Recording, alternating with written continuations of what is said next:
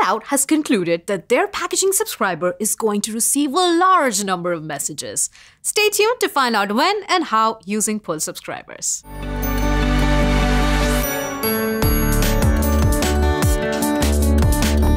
So far in the series, we learned about Cloud PubSub, how it works using Catout's asynchronous order processing service. We saw how PubSub helps manage the interactions between order, packaging, shipping, and notification services.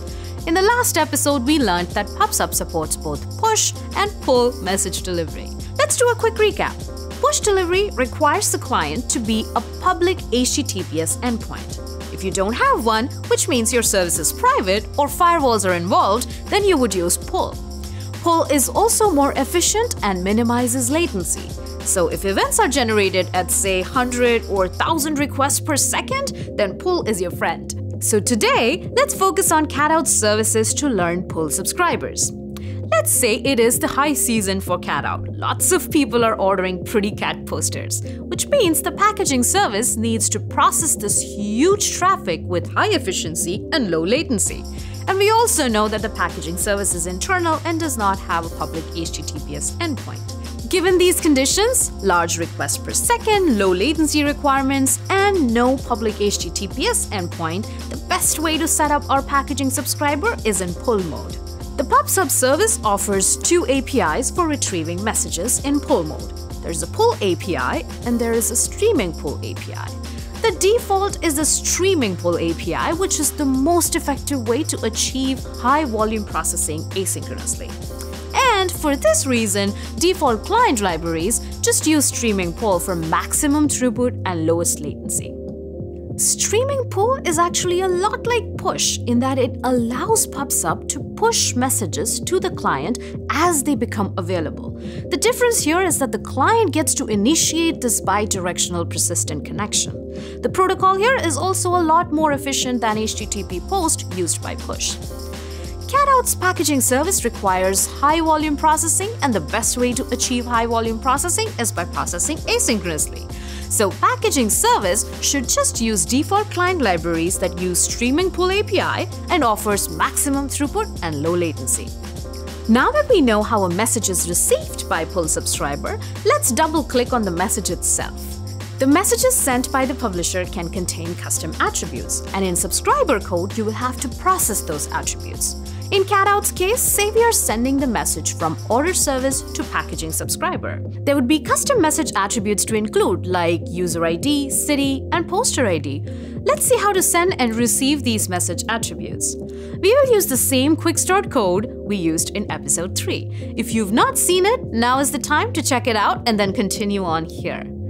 We are in our Python quick start folder. Let's open pub.py. In the pub method, we will add the logic to update the message to include custom attributes, the user ID, city, and poster ID. Then we open two terminals to start our packaging subscriber in one and send the order message from the order publisher in the other. And we see that the message with the same message ID is received by the packaging subscriber with the custom attributes that were sent. Now, what if suddenly Catout becomes famous and their order rate increases rapidly?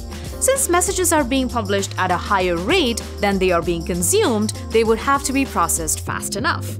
If this situation persists, then Catout should consider increasing the number of subscriber client instances to process the requests in parallel. But if this is a transient spike in messages, say due to Black Friday or more cat birthdays in a month, then there could be a few possibilities. It's possible that one client could have a backlog of messages, but another client in the network has capacity. But this free client cannot process those messages because the first client maintains a lease on them. It's also possible that the client libraries repeatedly extend the acknowledgement deadline for backlogged messages. Those messages continue to consume memory, CPU, and bandwidth resources. And eventually the subscriber runs out of those resources. To mitigate these issues, you need to use the flow control feature of the subscriber. In this Python example, we are limiting the subscriber to only have 10 outstanding messages at a time. In the high-volume context, it is important to mention that the subscriber also supports concurrency depending on the programming language.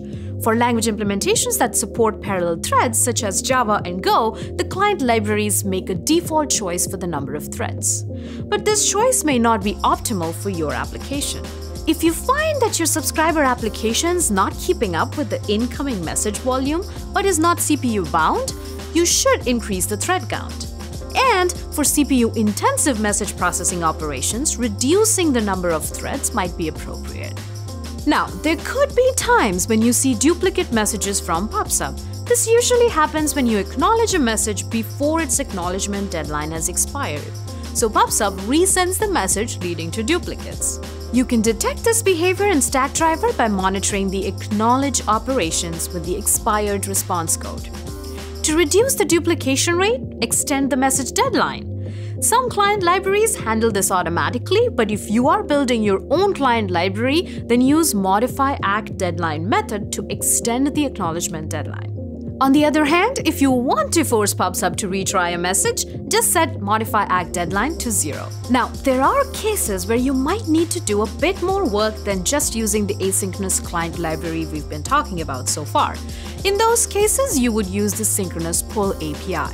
It's recommended to use synchronous pull when the application logic might rely on a polling pattern to retrieve messages, or your application requires a precise cap on the number of messages retrieved by it. Streaming pull at the moment can over-deliver before it settles down, so when you have a spiky load of very small messages, it can get you in trouble. Those applications are better off using synchronous pull.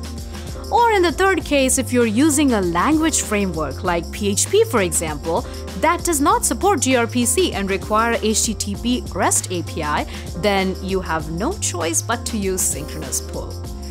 If we focus our attention on our Catout application, due to some resource constraints, the notification service is designed so it can receive a batch of messages in a single HTTP request, and the number of messages cannot exceed, say, 10.